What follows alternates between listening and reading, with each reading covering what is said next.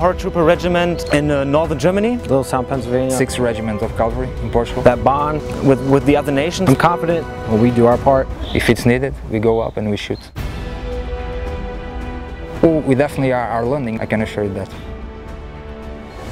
I think that this is a very important stuff to do. If you look to what's happening. We serve side by side and they've been great. I mean, they know what they're doing. They're all solid. It's very exciting to be here in Lithuania. I like the people here. I like the people, the soldiers, the comrades, the NATO comrades. We just build that bond and the unity. Any enemy we face, ultimately we'll get the job done.